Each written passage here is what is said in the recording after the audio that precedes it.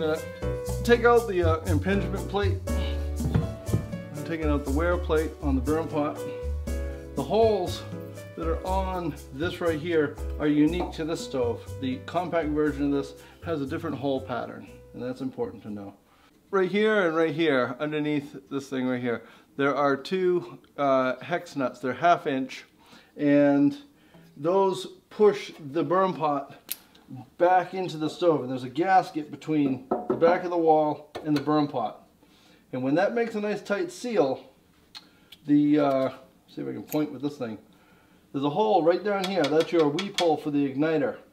And that has to be making a nice tight seal for the hot air to come through there. When I take this out, I'll show you, but this edge right here, if this edge of the burn pot is not flat, and it's like bowed out, kind of like this, when it's up against the back of the stove, there's a gap. And the air from there is going to take the path of least resistance, and it's going to go up the back, and it's going to come out, and you're not going to ignite. Additionally, if this is loose in here at all, the air will just slip up the back side. And if you look right here, you see that mark that's right there? That's from the heat from this slipping up the back side of this and catching on the back of the impingement plate. It's actually old because I replaced this burn pot last year. So let me show you how this thing, or what this thing looks like when we take it out.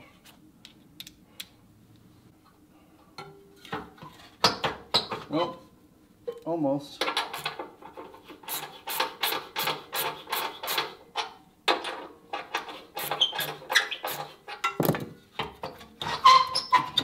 Almost.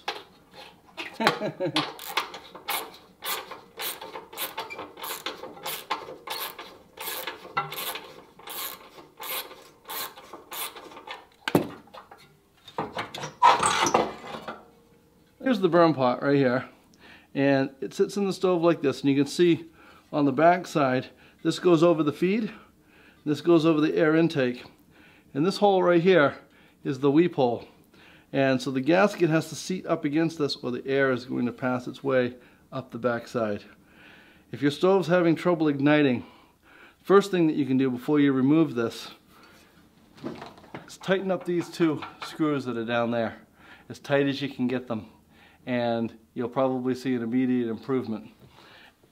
If that doesn't do it, then you're probably going to need another gasket on the back side of this. If this piece right here, if this is warped, see how this one's straight? But over time it will start to warp right here from the heat inside the burn pot. And it will cause this whole back face to become out of plumb, kind of concave like this. And then the air will kind of come up the back side of it. You can take two gaskets, put two gaskets on there, right there, and then slip this thing back on, tighten the two screws underneath, and you'll get a nice tight seal so that your igniter will fire off properly. Also, the wear plate sets right down in here like that. If you have the PDVC, there's going to be a big box mounted right here that restricts the airflow. In the bigger one, this is going to be all open.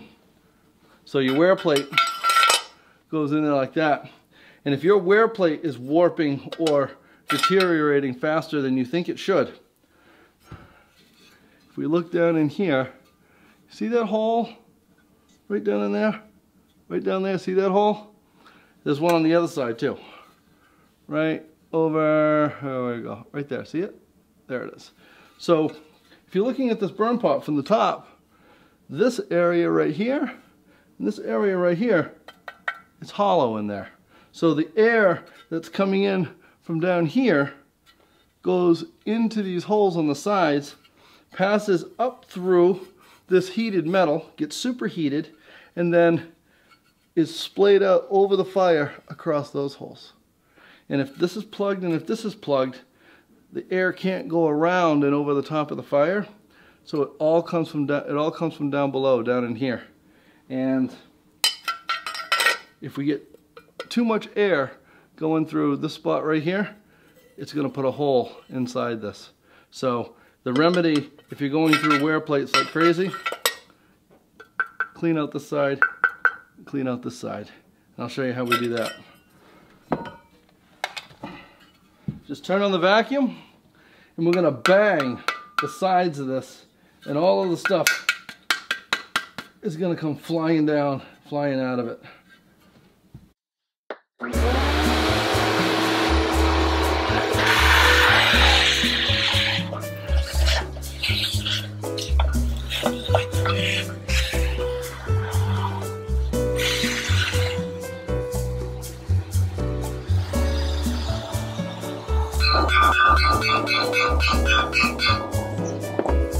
See? See all that stuff that came down? Still coming down, look at it. Look at all that stuff on that one side. Isn't that crazy? It's still coming down, look. Look at all that. So, look at all that. Look at everything that we got out of there. All of this was on this side. So we'll vacuum that out, and then we'll do the same on this side.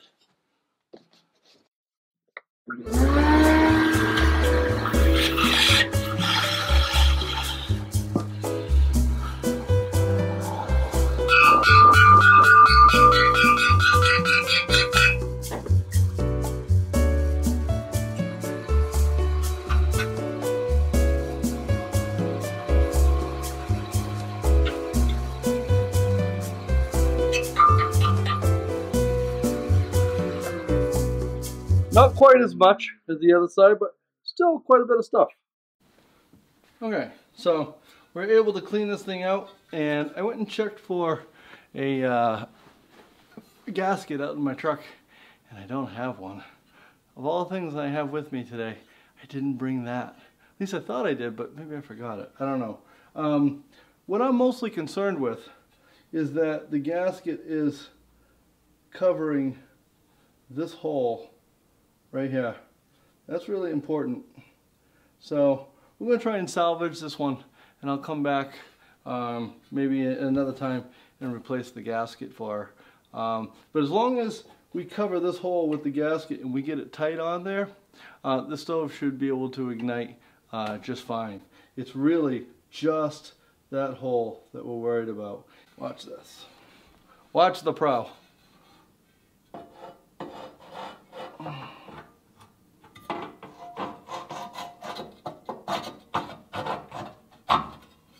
You bastard.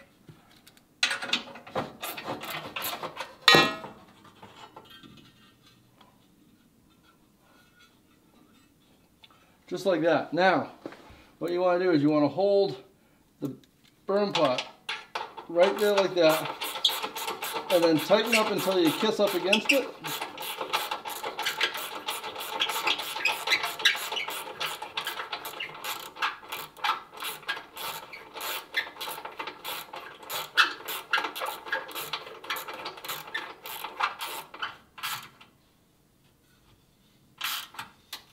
There we go, just like that. Then we're going to come over on this side.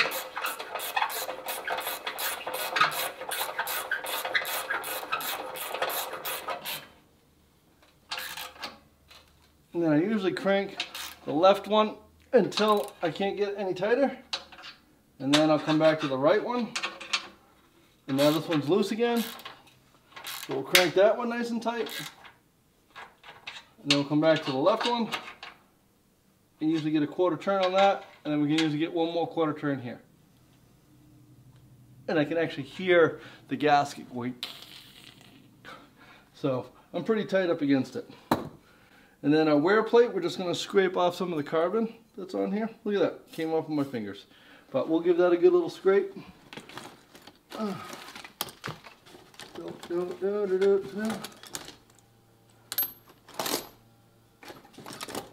There's the tool. There it is.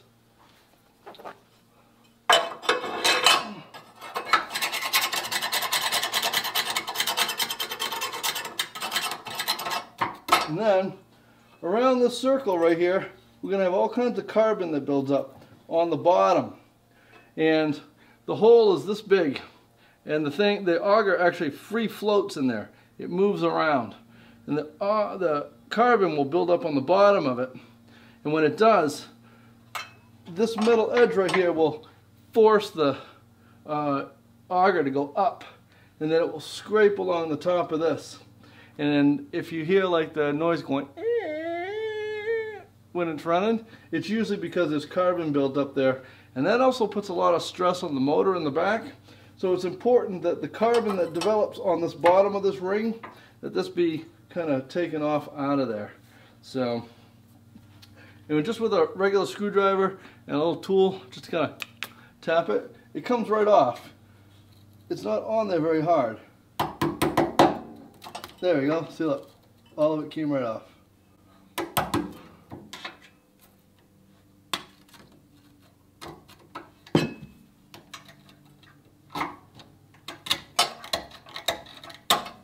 There we go, and then tap, tap, tap, tap, and then over on this side, tap, tap.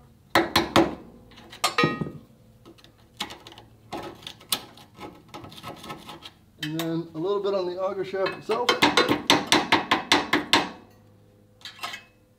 Perfect. Tap and tap. There we go. All cleaned off. And then vacuum this up.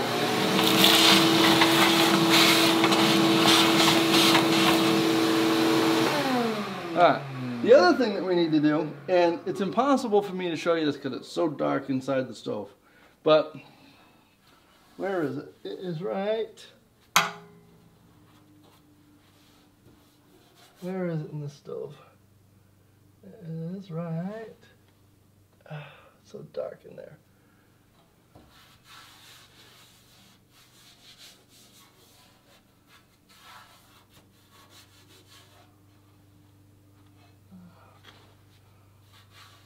Oh, there it is. Okay. So on the PDVC, the hole that I'm looking for is going to be located like right there, kind of just to the right of the burn pot, maybe about halfway up the wall. But on the bigger model, it's actually on the outer wall over here, and it's about this high, all the way over on the back. And there's like a little metal tube that's extending there, and there's a pressure switch inside the stove, mounted over on this side, that is looking for this door to be sealed, because when this is running there's negative pressure inside, like a vacuum, and it sucks on the switch and it closes the contacts.